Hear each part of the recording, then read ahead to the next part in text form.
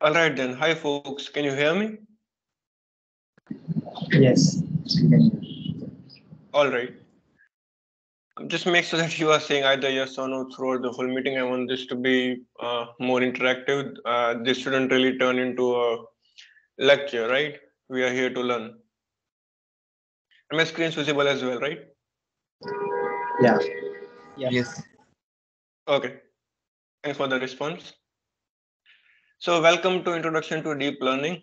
This event is in collaboration with Intel SAP, which is Indian Student Ambassador Program, and Deepening.ai community events.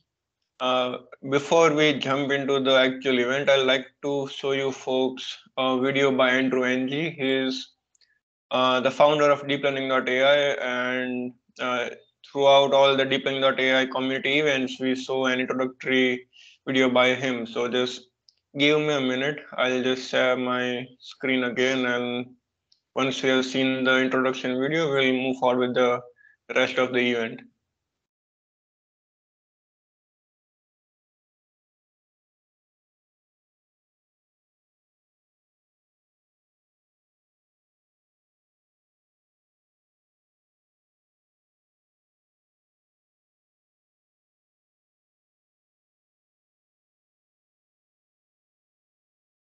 Meanwhile, if any of your friends are planning to join in, do let them know.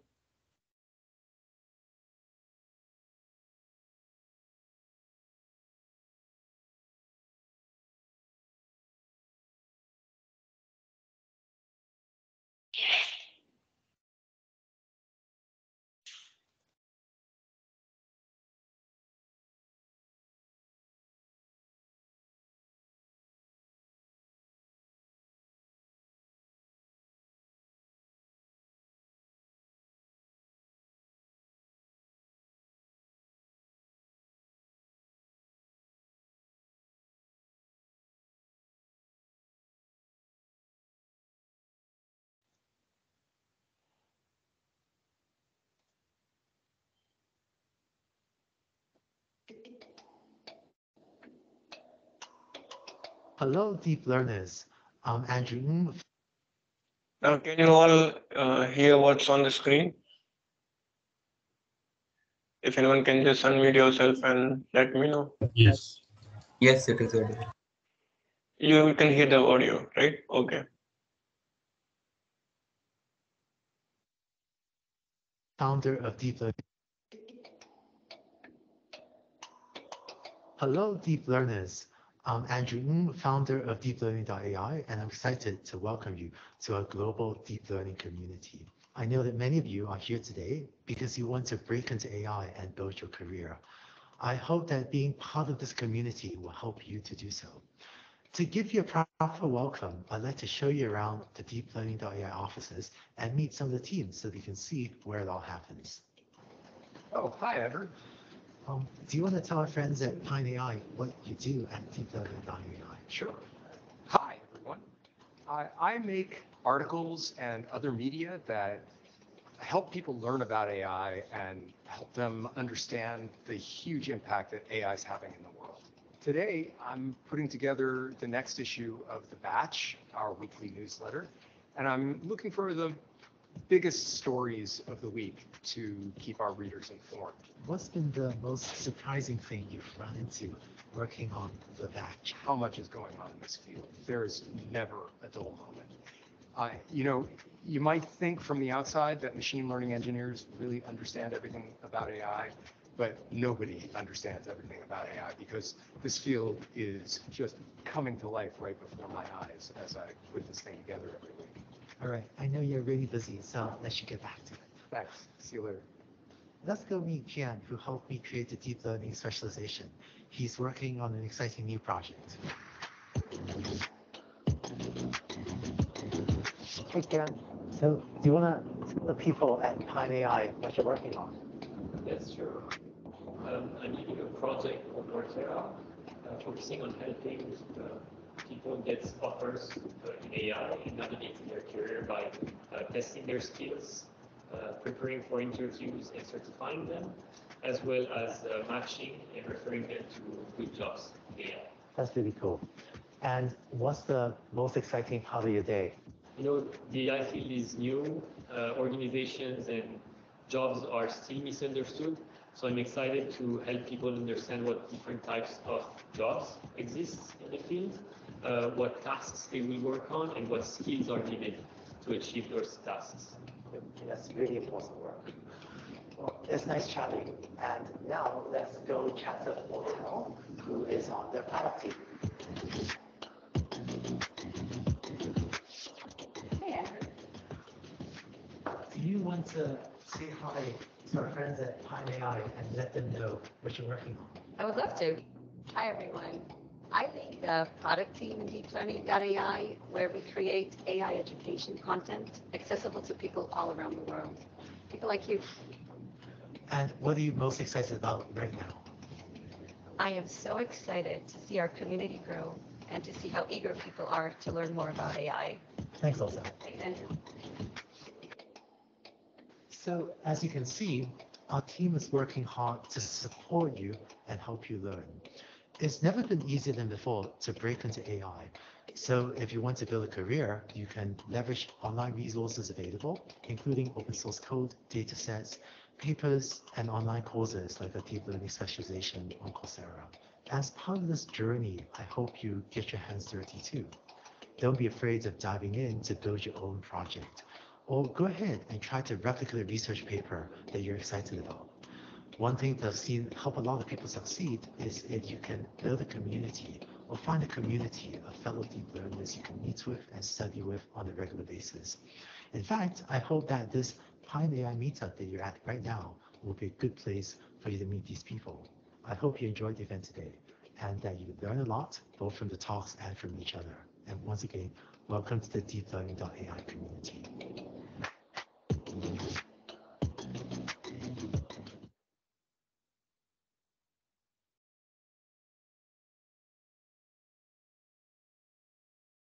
All right. I hope the entire video and audio went well. I'll just again share my screen and we'll get started with the event. You can just put in yes in the chat if everything was good. If not, just let me know. I'll share the video again, but I hope that's not necessary. Okay.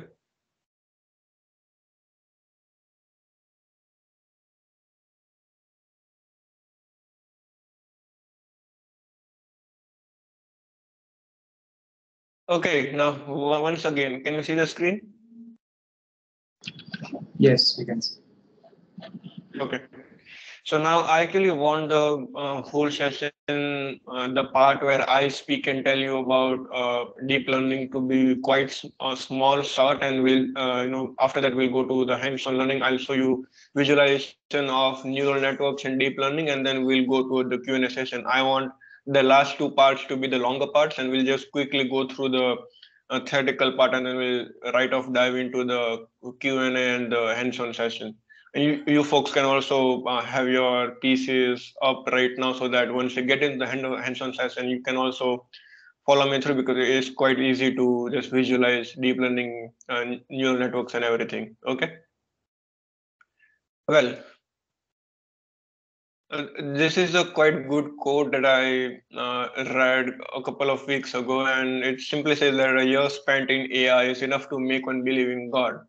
And the reason for that is quite deep. If you are a person who has been into AI for a quite number of years or even months, if you are into data science, AI, deep learning, then you would realize that the way we are making deep learning algorithms and the way we are making them think and learn is quite similar to what we are doing. So it makes you believe that if humans can create artificial intelligence, then for biological intelligence like us, there should be a creator, and that's why Alan Pearl is he's a Turing Award winner, and he has tremendous respect in the scientific community. And this is quoted by him that a year spent in AI will make you believe in God. So this is quite a wonderful quote that I read, and I thought I would just share it with you folks. Who am I? I have a few number of roles, and today's event, which is in collaboration with Google DSC, Google Developer Student Clubs, Intel Student Ambassador Program, and Deep Learning.ai community meetups. These three are the roles with which we have created today's event, and to make sure that we introduce everyone on the campus and outside to understand deep learning, and they can, if you are interested enough, you can actually start learning deep learning from today itself. I'll share the opportunities and also share the resources, tutorials, roadmaps, books that you might need to get started. Okay, first of all, what's AIML and DL? Now, I'll try to put this in the most simple way possible. Okay, now we have AI. AI simply refers to any type of intelligence exhibited by a computer. That's it. You don't need to go into further details or theoretical definitions. It simply refers to an intelligence which is exhibited by computer. Now, computer need not be a laptop or a server or anything. It's just supposed to be a computer, and if it exhibits intelligence like us, then that's AI, right?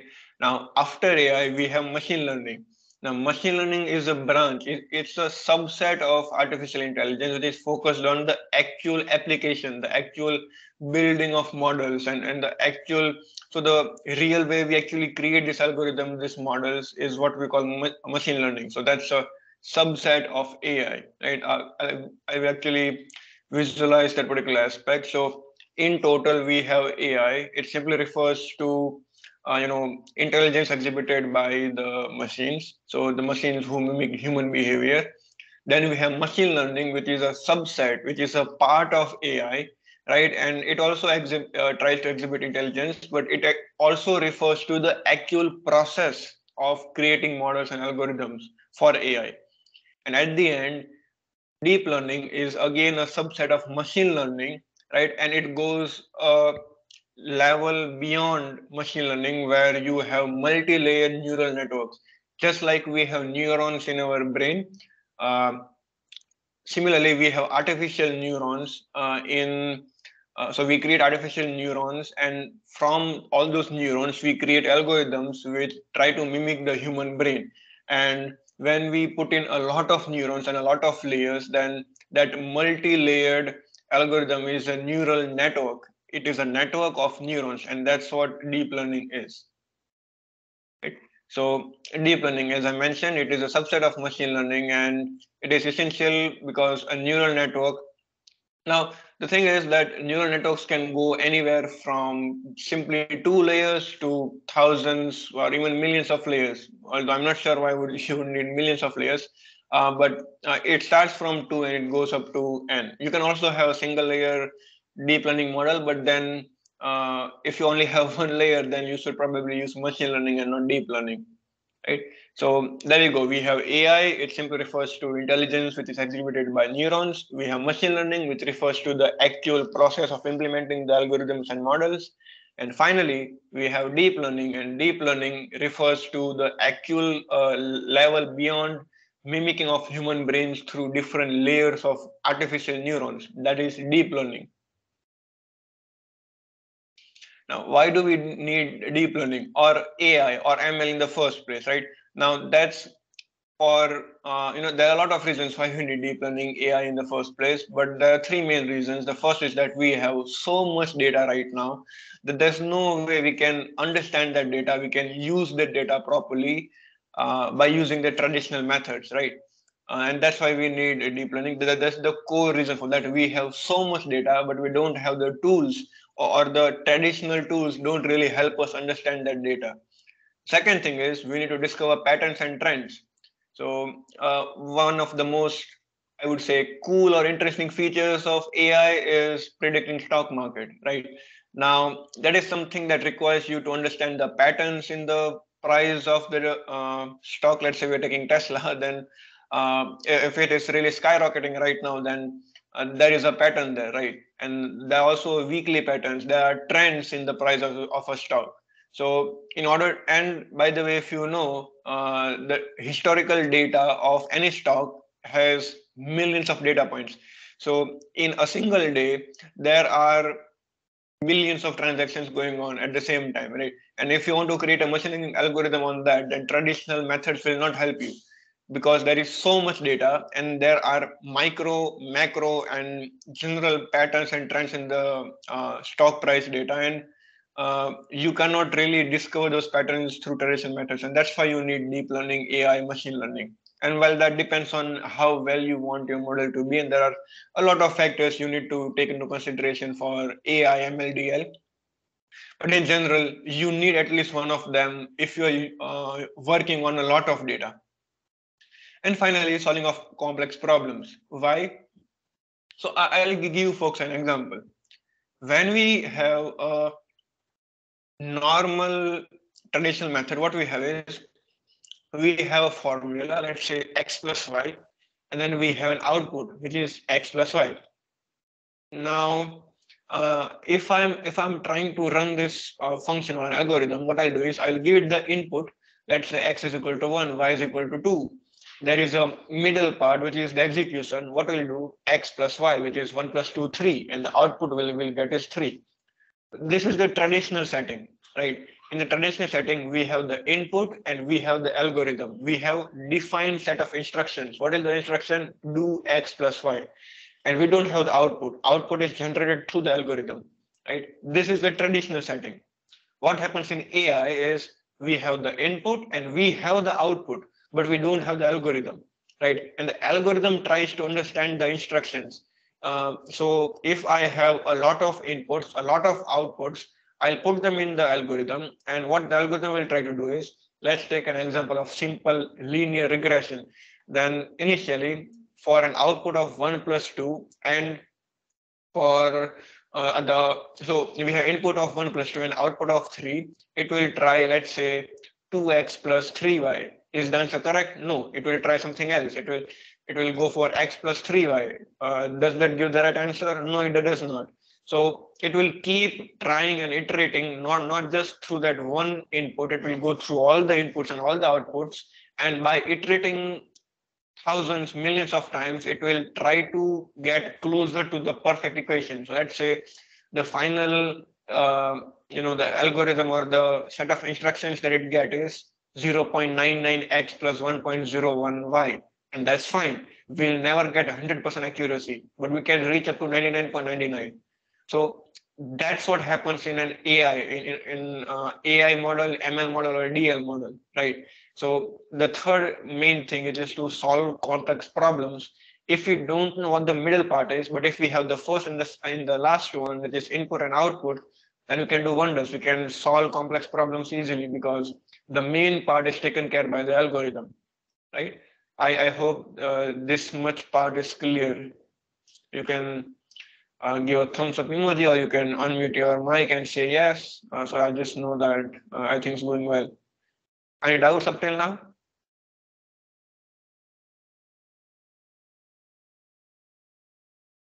Okay, then I guess we'll move forward then.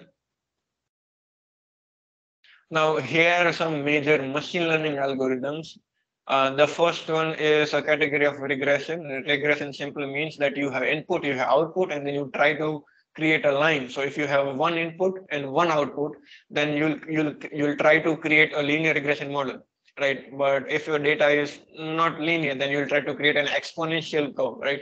So what will happen is you have input, you have output, and then it will plot the data points. It will try to create a line which best fits that particular data point, right? So that's regression. You keep regressing and then you try to fit the data, and that's regression. And for that we have the two most famous and standard algorithms, which is a linear regression. You try to create a y is equal to mx plus c line, and then you have logistic regression where as we have m into x, which is linear relationship. Here you have exponential, e raised to something. You will have an exponential or logarithm, both are inverse of each other. So you will have either exponential or logarithm relationship between x and y. And then you also have multivariate regression where you have multiple inputs and multiple outputs. And it can also be single input, multiple outputs, multiple inputs and single output, right? That's multivariate regression. You have multiple variables in the algorithm, okay? And then you have clustering. Clustering simply means that you have a lot of data points. So just try to visualize this. Let's say that this entire plane is XY axis, right? You have several data points. There are some data points which are of let's say blue color, some are of orange color. Now this is very fundamental segregation. The data points can be, let's say, for sentiment analysis where something is positive and something is negative.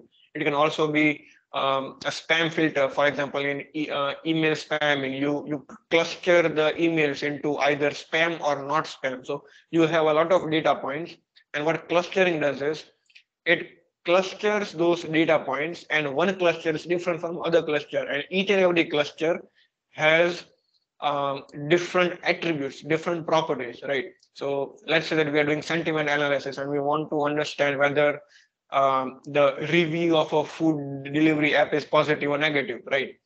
So one cluster can have positive words in it, such as it was great, the food was good, it was tasty, it was healthy. In the negative, we can have words such as it was rubbish, it was fake, or it was the delivery came late, and all those things, right? So you can see that both these data points, both of these clusters inside the entire data space, both these clusters have different properties, and that's why you can classify the points into something as like something positive, negative. You can have something like fake or genuine. You can have one color versus another color. So you can just form clusters, and there cannot be only two clusters. You can have multiple clusters, 5, 10, 1,000. It simply depends on your application, right? So that's what clustering is. And we have instances. And by the way, in clustering, the most famous one is K means clustering. K simply means the distance between the clusters or the level of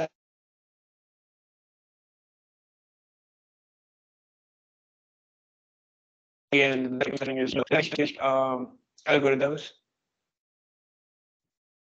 Did I stop there? It said that my internet connection is not good. I hope I'm audible. Can you just unmute your mic and say yes or no?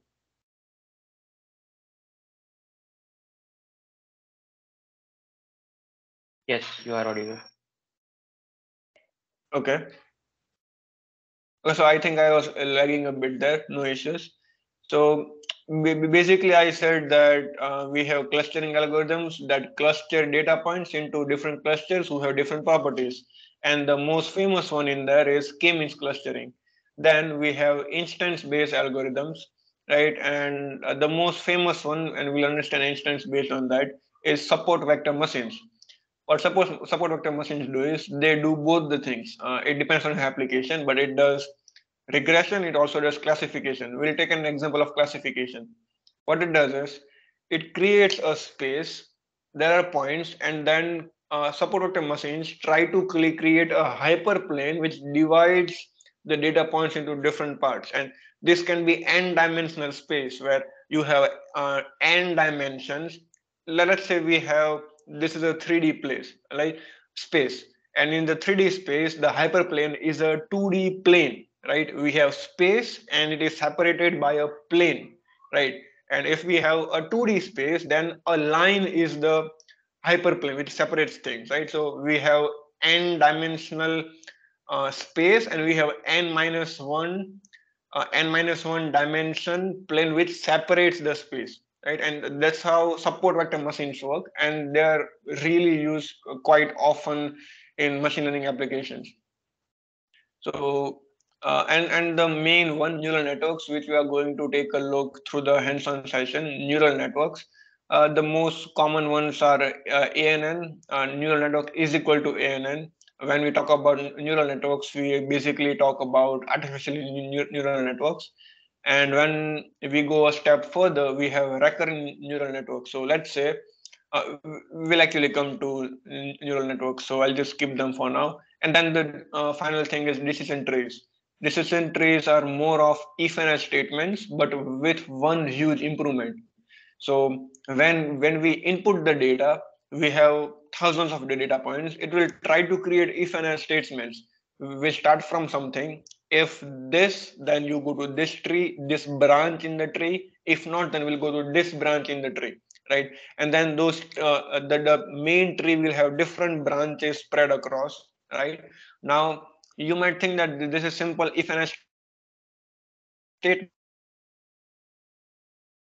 because we are not telling the algorithm when to do what. So when I say that it goes from top and it comes to bottom and it checks for a condition, we are not defining the condition. The condition is defined by the algorithm itself, right? So we are not defining anything. The algorithm decides what that condition is, and it defines thousands of conditions on its own.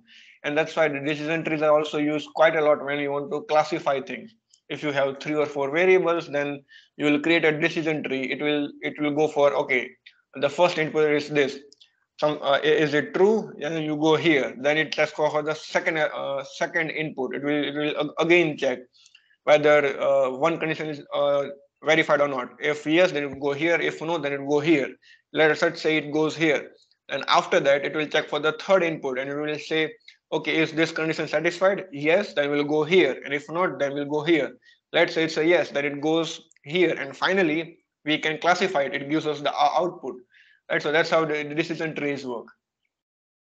Okay, now let's move on to the neural networks. The reason why we are here, the deep learning introduction to DL. So neural networks or artificial neural networks. Now ANN is simply a machine learning model. It is also a deep learning model. Every deep learning model is a machine learning model.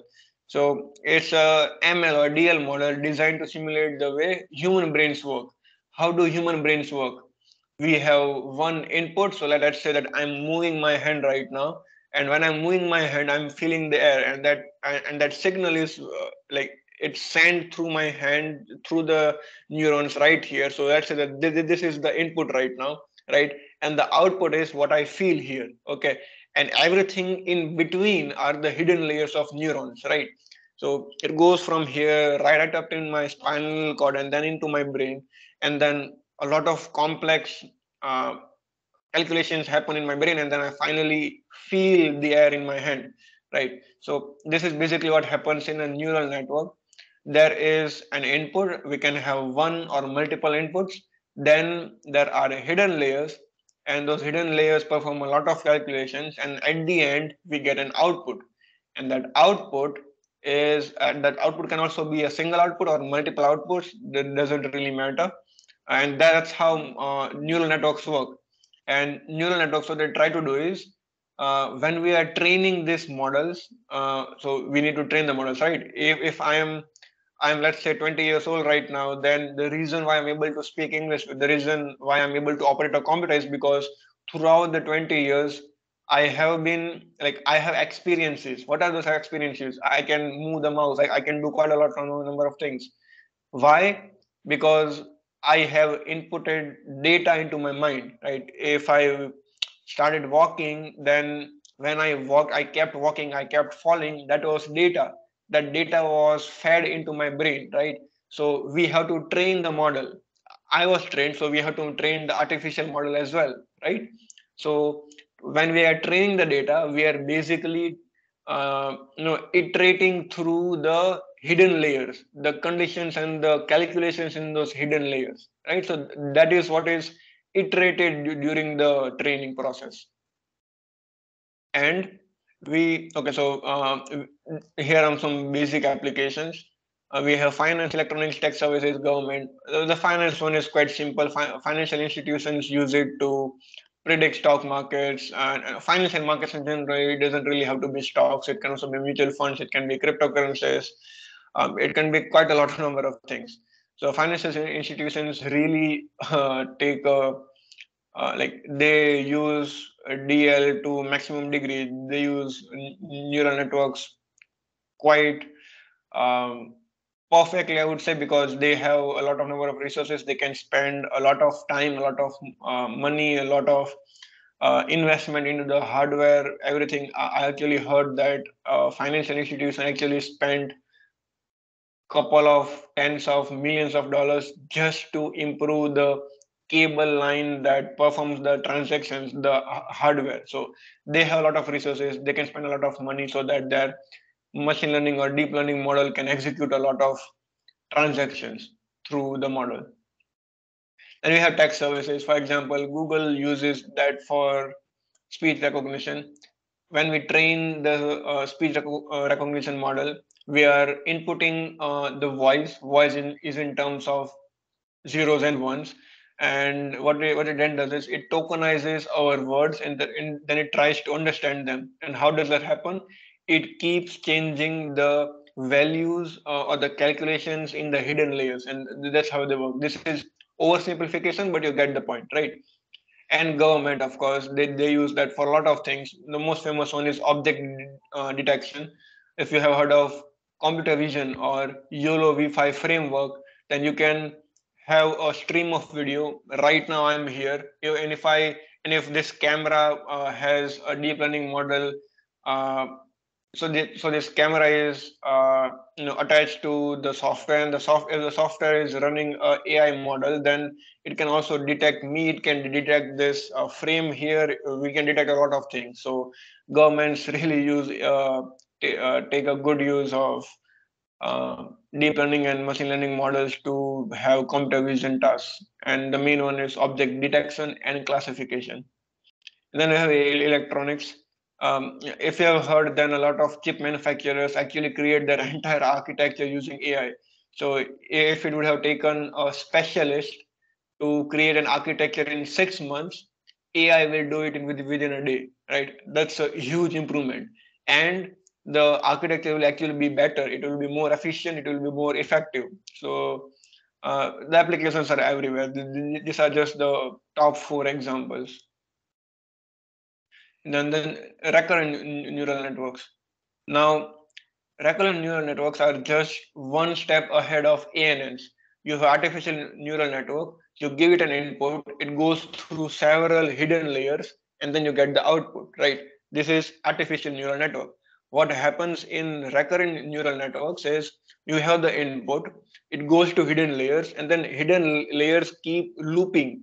So there is a back propagation of the data, so it keeps looping with each other, and then you get the output, right? So that's a small thing, but it's really important because there might be relations where your data is moving through the hidden layers, and then it needs to go back and then reiterate. And in those situations, recurrent neural networks are really helpful. So, and that also has a lot of applications, right? Tech services, e-commerce, government, social media. I'll actually share this presentation with all of you, so don't worry about like just jotting down things or worrying about all these examples, right? I'll share it with you folks. Okay, and now let's get hands-on. So until now, does anyone have any questions? If no, then just unmute your mic and say no. If yes, then do let me know.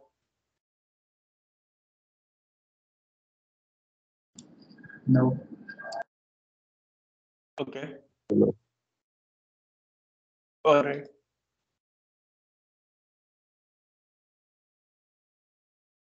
Now, this is something that all of you can do. Just open your browser and search for TensorFlow Playground. I'll actually share the screen.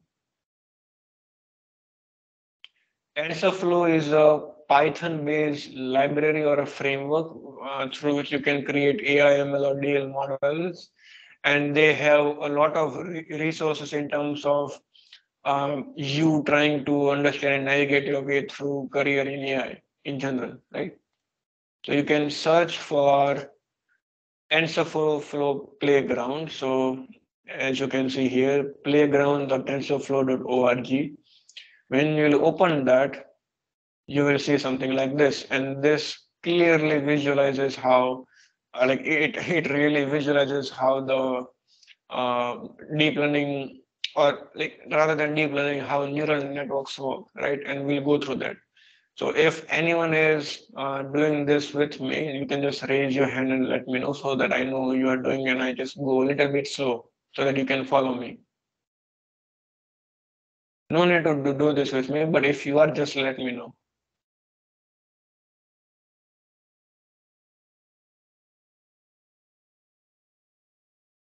Okay, so I think a couple of you are. So, okay, so if you want to understand this whole thing, then just understand this.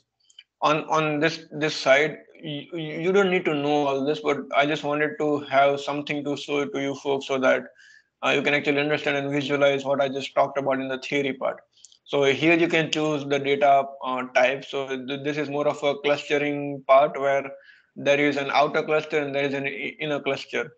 You can also have the different clusters like this. This is a clear cluster here. One is here and one is there. And then there are spiral clusters. We'll look at all of them. Right. Let's start with the basic one. And then we have the option to split the training and test data. Right now it is 50-50. Generally, it is 80-20. 80% is for training and 20% is for testing the data. Right now it's 50. Let's move it back to 20% test data. Right, the test data has reduced. And noise. Now, noise simply means, so does anyone know what noise is? Anyone? Noise in the data.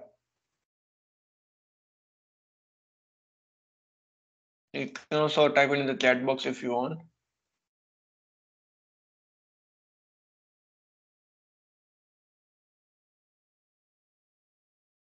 No one? Okay, so if you let's go here. Here you can clearly see that there is a clear separation between this and this. There is no noise in the data. Everything is perfect, right? Now, if I introduce the noise, if I increase this, then what you will see is the data points are jumbled. There is noise in the data. There is no clear separation. You cannot do this in a simple way. You cannot create your machine learning models easily. Noise simply means that the data has something that you don't want there to be, right? That's noise. And in data science in general, noise simply means that the data points are just randomly clustered. There are outliers, there are there's intermixing and a lot of stuff. So let's say that we keep the noise. What is the max value? It is 50. So let's say the noise is 25. Can you do it? Yeah, 25. And the batch size. Let's not worry about the batch size. We'll keep it at the default. But if you want to increase, then that's not a problem. But we'll keep it at 10. And okay, what else? The learning rate. Now, learning rate simply means how fast you learn or how fast you iterate your assumptions. So as I said, when we take an example of linear regression, it tries one set of instructions, x plus 3y. Is it correct? No, you move forward. Is it not correct? You again move forward. So that is the rate at which you learn, right? So right now by default it is 0.03. Let's keep it at that, because if you keep a high learning rate, then you might have different drawbacks, such as your model is overfitting or it is underfitting sometimes. That really depends on the data, but let's keep it at the standard point 0.03. You can mess with all these values. Activation. This is an interesting point. I think let's go with ReLU. ReLU simply means for let me think, ReLU. I think it was for regular. Let me see. ReLU was for regular. ReLU for what was that? Followed by sigmoid.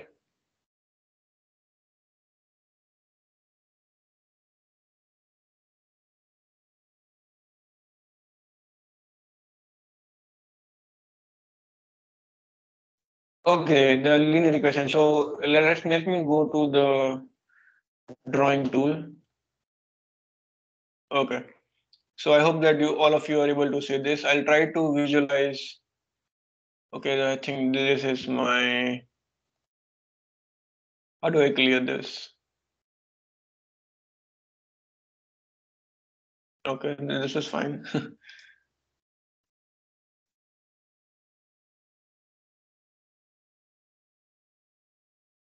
Okay, so let's say, okay, this is quite big. This is our x and y axis. Okay, now if you would have heard, there is a function like this where there is nothing going on for a certain period of time, and then the graph goes something like this, right? So this is a function. Let's say this is the x-axis. I'm not using a pen. This is simply my mouse. So my handwriting, this is not x, is it? This is y. And this is x, right? And basically what happens is that there is a certain point in time if X is time or any particular condition after which something gets activated, right? So this is ReLU. It is RE and then LU. This is rectified linear activation. And the reason for that is a lot of times what happens is that when you are trying to train this entire model, you should know what the activation function is. And activation simply means that after a certain point of time, something activates. And that depends on so let's say that you are creating a model where it gives you a certain input for a certain period of time. And then once a condition changes, you have another function that keeps going, right? In that case, ReLU is really used. But there are, I think, three main ones. I think they have given four: ReLU, sigmoid, 10H. Linear, I mean, if you're going to use linear activation function, then why are you using machine learning in the first place? So I think ReLU, 10H, and sigmoid are the main ones. We'll go with ReLU because in most of my research papers, I've used ReLU. Regularization, this is simply related to the data. We'll keep it at the same rate. We'll again keep that same. What's the problem type? So as I mentioned, there are two types of, not two, but major two types of like problems, or the way we are trying to solve something. It is classification or regression. If you want to classify something into A or B or A, B, C, if you want to classify things, if you want to differentiate things, that's classification. Regression is more about giving an input and giving a customized output. So if we are doing stock market prediction, then we want to understand the exact price at which Tesla will close today, right? What's that? That is a number. It is an exact customized output based on input. That is regression.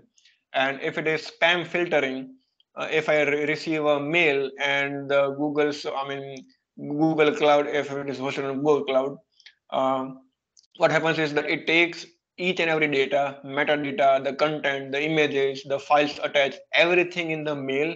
It sends it to the AI model, DL model or ML model, whichever they are using, and it will classify, is this spam or is it not spam? If it is spam, then put it into the spam section. If not, put it in the general standard inbox section, right?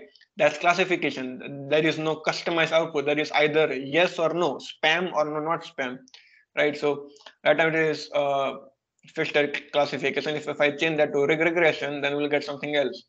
But because classification will help you folks understand visually better, we'll stick with classification, right? Let me go back to the first one. All right, that's all done. And this is the main part, right? This is where the actual thing happens. Here we have two simple inputs, x1 and y1. We can go x1 square, x2 square, we have sine x. I think if we go to a more advanced version of this playground, we also have more input functions, but we'll stick with the base equals x1 and x2, right? And I think we have, okay, so here we get the output, we can visualize it. The colors are there. So this orange points have similar characteristics and this blue points have similar characteristics, okay? Now, these are the hidden layers. So this first one, like this x1, all this, if you can see my mouse, this is the input layer, okay? And here right now, we only have two inputs, right? All these are disabled right now. Then we have the hidden layers. The current hidden layers are two in the number right now, as you can see. And I can increase the hidden layers right here. Now we have three layers. Let's stick with two of them, right? And inside the layer, we can have neurons. Right now we have four here. Let's increase that to 5.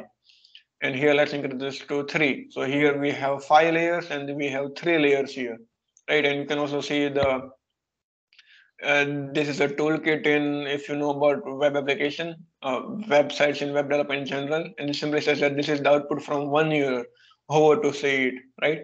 So if I hover over it, then this is the output based on, if you see this one, keep a look on this output and my mouse, okay? So right now my mouse is over this output. What does this give me? So this one neuron gives me this separation. Is this separation or this classification good? No, it's not, but we'll get there. So we have another one. This is another one. Then we have this one, right? So the different neurons give me different outputs. These outputs then are again fed into the the second layer, like the third part or the second hidden layer, right? And then finally, once all this is done, this is what we get. And right now, the epochs are zero. So iteration, the looping, the iteration is zero right now. And that's why our model is bad. It's really bad right now, right? If I click on this play button, let's say I start. Okay. So right now the iteration is 26. And as you can see, what started happening is this orange area is classified. So this entire space is classified as orange.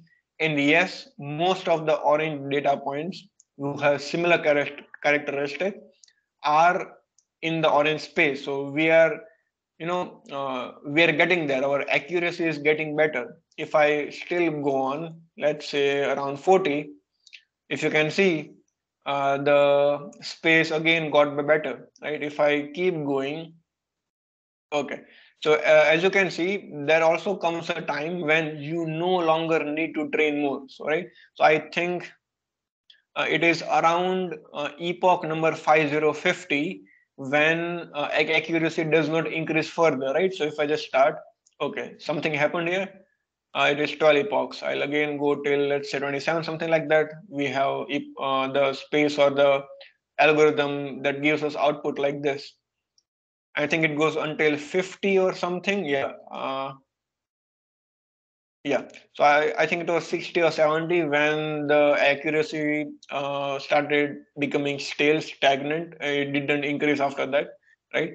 And we can also keep increasing the layers. So if I keep increasing the layers, I increase the neurons, quite a number of neurons here, right?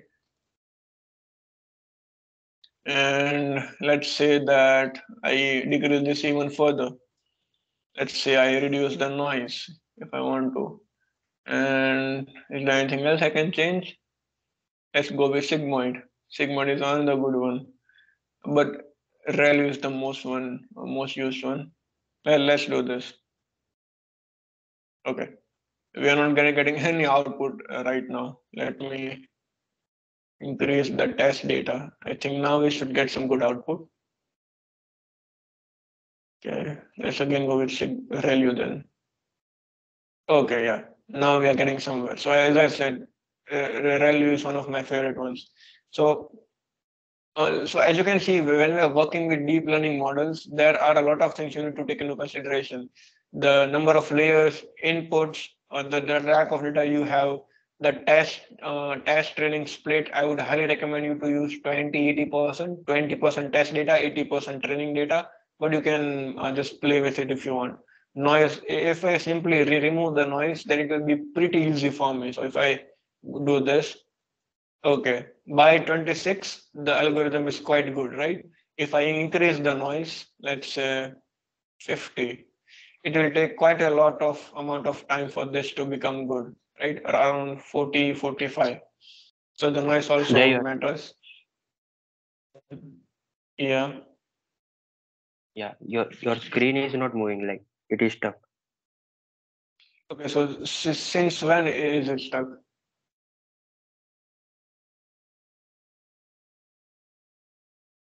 Can you hear me? Oh, no. Yeah. I'll reset it again. Yep.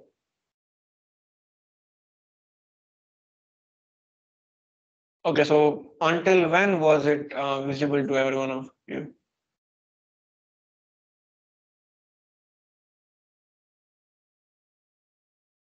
I hope it's visible now, right? Yeah, now it is visible. Okay, so all I was trying to say was that you can increase and decrease neurons here to visualize whatever you want, right?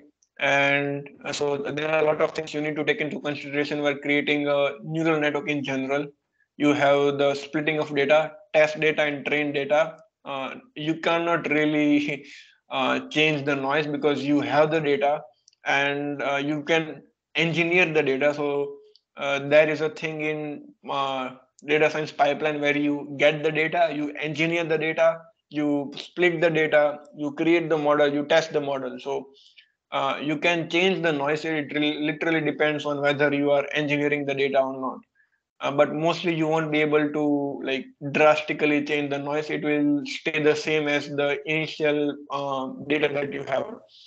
The batch size, I mean, the batch size and the number of epochs right here, epochs iteration. So these two things are something which are highly specific to what you want to do, right? It changes with each and every application. Right.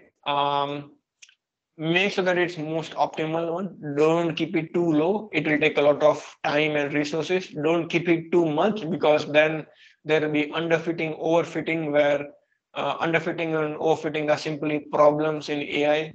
If you want to learn more, you can just Google that. But simply, overfitting simply means that you are overfitting to a simple kind of data, right? If you're given it a training, then it will only understand the training data, right? It's like an exam. So if your professor gave you 8 examples, 8 practice questions, and you solve all of them, but then when the professor takes exam, and then the professor gives you 2 problems and you cannot solve them. Why? Because you are highly trained for those 8 questions and not the 2 questions. That's overfitting. You only know about the training, you don't know about the test, right? So don't keep the learning rate too much. If you keep it too much, then overfitting will happen. So keep a look at that. Then you have activation, as I said. Rallyo is one of my favorite ones and the ones that I use in my research papers. But you can use standards of sigmoid. I'm not too much sure about linear, why you should use linear. Rallyo, tangent, and sigmoid are the ones. Regularization, that's something that you will get into when you are actually doing some industry level deployed models, right? And the same goes for regularization rate. Problem type, it depends on you. It depends on the application, right? If you just want to like cluster a few things, if you want to classify something, go for classification, right? And that depends on the algorithm, right? You have clustering algorithms, you have regression algorithms, and quite a lot of them. So that completely depends on the application. You can also define hidden layers, and you can also visualize them. If you want to visualize your models, you can use Seaborn, Matplotlib. These two are the most famous and the most widespread used visualization libraries in Python. Right? I mostly use Python for machine learning AIDL, and there are 2 main AI/ML/DL libraries for it's like Python libraries for AI/ML/DL, which are scikit-learn and TensorFlow. Right now, we are going through TensorFlow because it is backed by Google. There is also OpenCV for uh, everything related to computer vision, where if you want to detect something, if you want to classify something, OpenCV is the way to go. And there's also EuroVifi. I actually use EuroVifi during one of my internships. So there are quite a lot of frameworks, libraries for implementation, visualization, everything. It is a really huge field, right? So I'll just stop with the hands-on now, and I'll go to the resources you can use to learn AMLDL.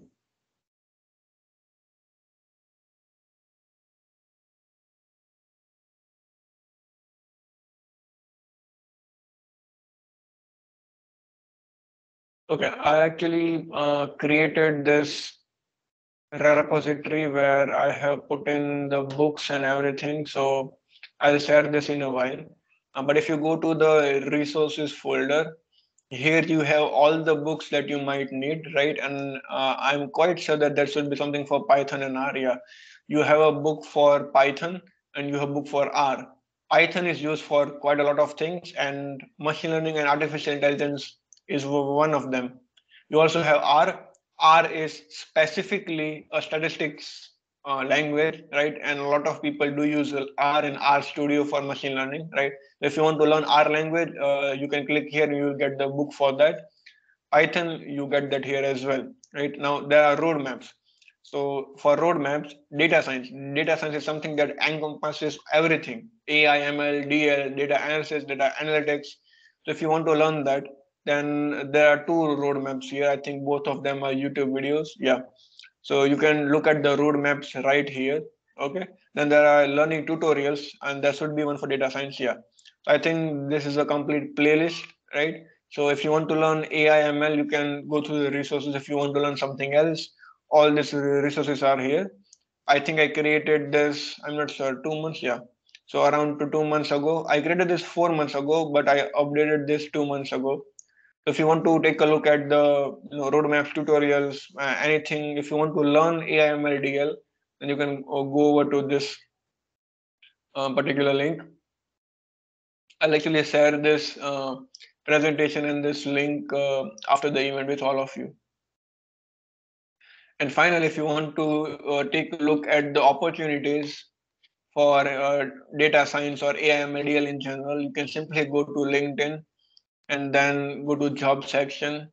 If you simply search for, let's say, data scientist, okay, but as all of you are students, let's say data science intern,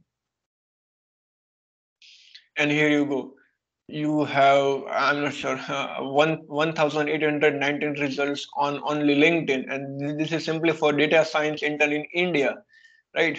So there are a lot of roles, opportunities in terms of data science, right? And that there is no way that you will run out of opportunities. There are always opportunities for data science. And so if I just go for, I mean, data science take care of it, but if you want to go for AI intern, we have 300 results, right? Now let's go for ML. And by the way, this is all just in India. Globally, it will be more than that. For ML intern, we have 1,970, right? So there are a lot of opportunities for AI ML DL.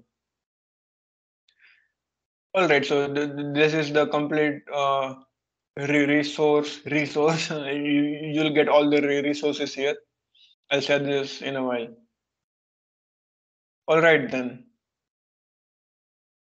Now this is more of a Q&A session. If you have any questions, then you can let me know. I'm here. If you want to take a leave, you can take a leave now. All right, I'll just wait for around a minute or so. After that, we'll end the session. Any questions, you can drop them in the chat if you want. Or you can unmute your mic.